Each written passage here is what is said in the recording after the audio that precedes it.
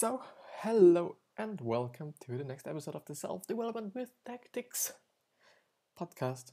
And today, as you can see, we're going to discuss the next part of the book How to Win Friends and Influence People by Dale Carnegie. This is the third time I'm making this intro. But nevertheless, the last time we stopped at be sympathetic with the other person's ideas and desires, and today we start with a really great one, because you should appeal to the nobler motives. And what this means is that you, for example, say, I know the story a little bit. It was about a guy who wanted to sell cars, and he went to a guy who wanted a car, obviously, and then he said, yes, here's your contract to buy this car, and I know that you are a really great person, and you are you're quite thoughtful, and you are let's say noble, and you're a lot of good things. So you basically tell them what they are, and then he is like, oh yeah, I am good, and so I will buy this car because I'm a good person. It was a really bad example, I'm sorry for that, but as you can see, or for example, if you tell somebody, so if you wanted, let's say, a cup of tea, if you want somebody to make you a cup of tea, then you be like, oh, can I have a cup of coffee, a cup of tea? Then he says, oh, I do not have the time right now. And then you answer, oh, I thought you would be a nice guy or a nice person. This is the nobler or higher motive. He is a nice person, or he is this and that. He's just a good person in general.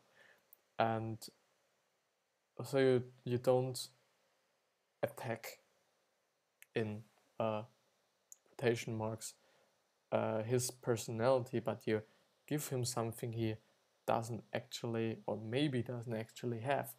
And so he thinks that she or he has to accomplish what you said he was, and then he's like, oh yeah, I'll get you one, I'm sorry, and so on and so on. But that is something, as I said in the last episode, that a lot of people use, and most of the people don't really know that there is a real expression for this, let's say, technique. The 11th point, I don't really remember what this was about. Dramatize your ideas. Dramatize your ideas. I can't say anything about it, but maybe you get something out of this. But from 12th one, I know the story quite exactly, and throw down a challenge. And there was a guy, he had a factory, or it was a company, but I think it was a factory, yes. And at the end of the day, he went to a group of people. It was the day shift, I guess. It's the day shift and the night shift, as I remember correctly, and if these are the right words. So the people that work the day, and the people that work at the night. And so after the night people finished, he went up to them and said, or the day people, but it doesn't matter. And he said, how many of the, let's say for now, computers did you manufacture today? Because maybe they're handcrafted or something. And then they say, we made 5 today. And so he took a piece of chalk and wrote on the bottom or on the ground a big 5. And the next day, when the day workers came in, they asked what this 5 was.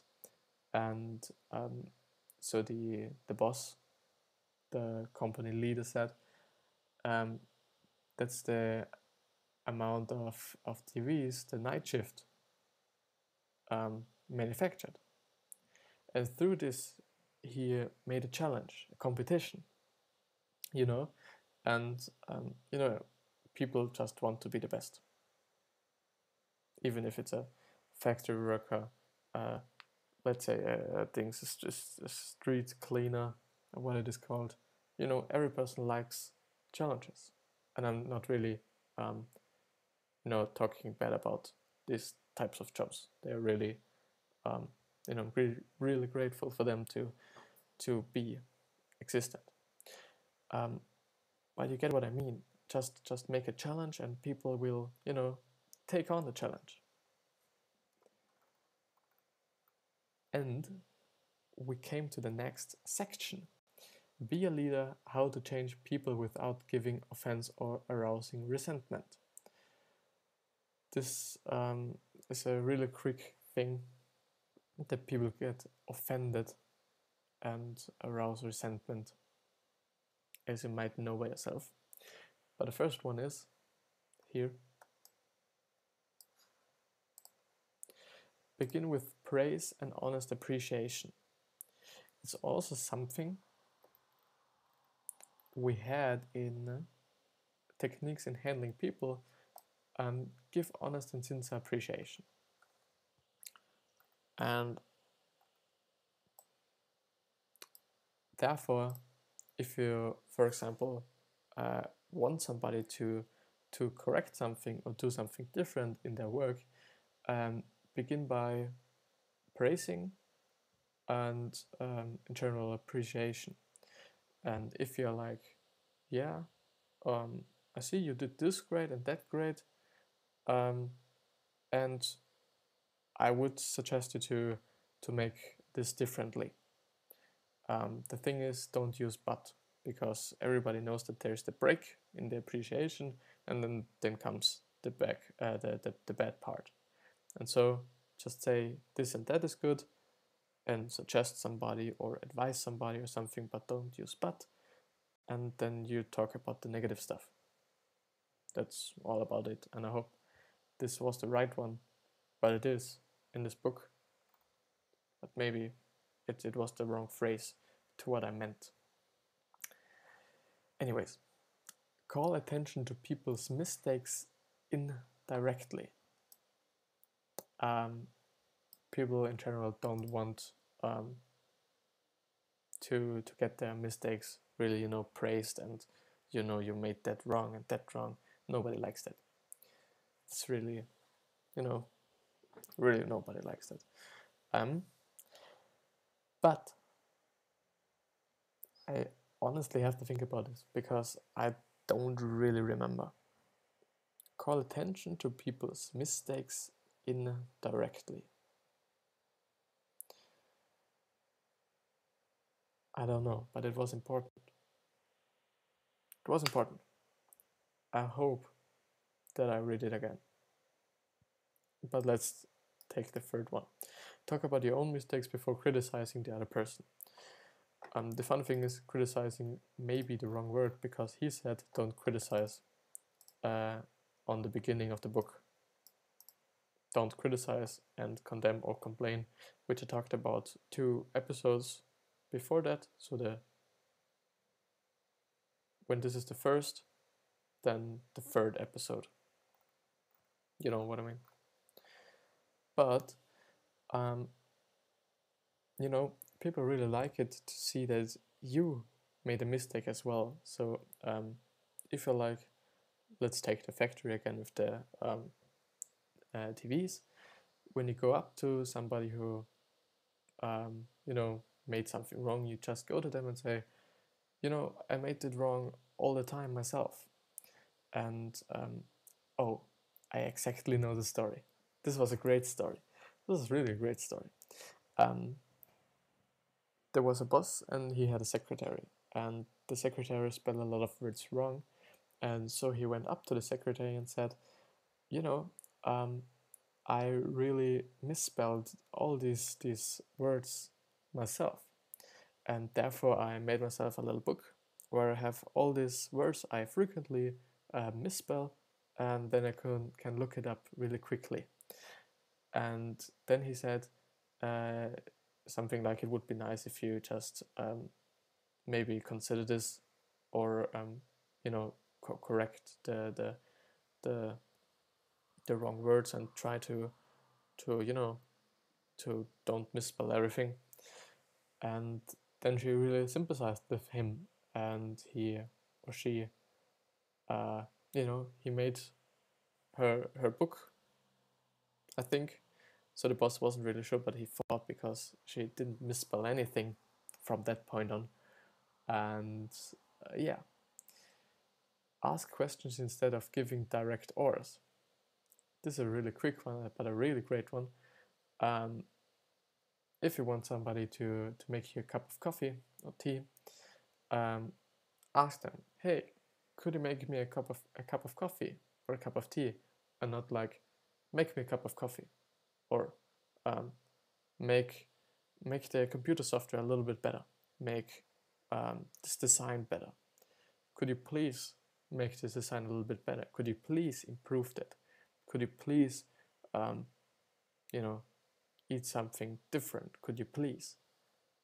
It's just way nicer than just giving orders to somebody. Let the other person save face. This was an expression I never heard in my entire life before I was reading this book, but it basically means that you shouldn't play with person's feelings, and you should be really thoughtful about what you say, and you really have to be secure, and you really have to be precise by saying by saying what you are saying. So the insight of this is, or the summary of this is, don't hurt other people's feeling, or try to, and never use words that you might exactly know will, and so don't do it. And the 6 here, this one, praise the slightest improvement and praise every improvement. Be hearty in your appropriation and lavish in your praise. In the book there was an example on babies, or of babies, and if you have a baby, you just really praise everything they make. If they make the first step, you praise it, and really appreciate it, and just tell them and give them cookies or something to eat, or just clap in your hands, or some shit like this, and but the funny thing is that most people wouldn't consider it when adult people do something good, or improve, or improved slightly. So if you see somebody improving in something, even though you might not really know him, maybe in class or something, just go up to him and really praise him, because criticism don't work. Praise the good parts of a person, but do not criticize him for something else. It just brings him into a position, or let's say brings, it's not right. It brings him into a position where he has to justify himself. So just praise everything, every single improvement, every really slight improvement, but hearty, not like, oh yeah, you did this great. Really, so, oh, you did this great, man. This was great. Yes. Really mean it. Don't talk about shit. Mean it. The 7th one, and we are already at 14 minutes. The 7th one, give the other person a fine reputation to live up to. Oh, I don't know this one also. I don't also know this one. Um, it reminds me on the factory I talked about before. So I tell it once again, give the other person a fine reputation to live up to. Maybe you can do something with it. I unfortunately do not. Let's take the eighth. Use encouragement, make the fault seem easy to correct. It will nothing make better if you just be like, oh, you did a mistake, you will never be able to correct this one, and just be like, oh yeah, that's easy. We will make this. You know, because most of the time, you know, the failures aren't that bad as you might have thought they would be. I don't know if this is right, the sentence, but you know, just make situations worse than they are. Just be optimistic, and you know, I try to. I you know, the funny thing is, I've read a lot of these books and I really am into it, but it's still hard for me to you know, take all these things and put it into my life, especially in terms of character and my flaws and something. But trying is the best thing I can do.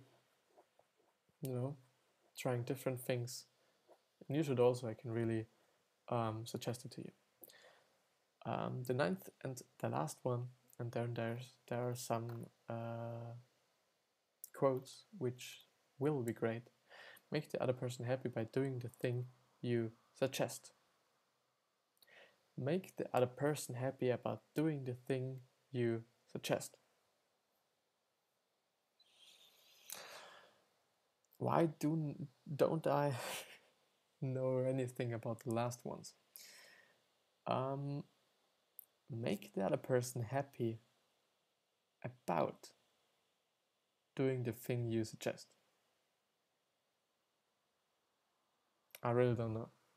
I'm really sorry. But let's move on to the quotations. And nevertheless, you get the first one was the most valuable one for me, and the last, you have to listen to the last episode. I think it was 19 minutes around that, and there was pure value. You know, I try to give value all the time. Sometimes it works better, and sometimes it works not as good. But in terms of feelings, and by you know, this one, let the other person save face. There's a quotation there on dealing with people.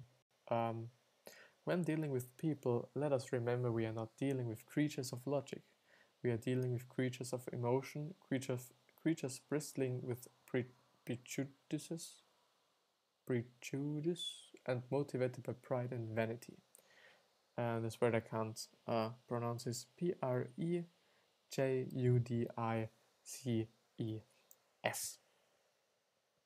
And on influence, the only way on earth to influence other people is to talk about what they want and show them how to get it. That's really the truth. Don't talk about you and what you would like to have. Talk about the other person. It will make everything easier, and you will understand a lot of things. Also in terms of marketing, it just, you know, lit up a light for me. On the secret of success, if there is any one secret of success, it lies in the ability to get the other person's point of view and see things from the person's angle as well as from your own. Also in terms of marketing or selling products, if you exactly know that these types of people or this group of people need this or that, you know, you just really have a great ability if you can do this, because you know exactly who wants this and who wants that. And so you can basically sell a lot of things if you wanted to. But we are on the bottom of this article, seems like. There is he, Dale Carnegie. And I think he spent 25 years, as I remember correctly, if I remember correctly, on this book, which is pretty amazing. But anyways, I really thank you for listening to this podcast again.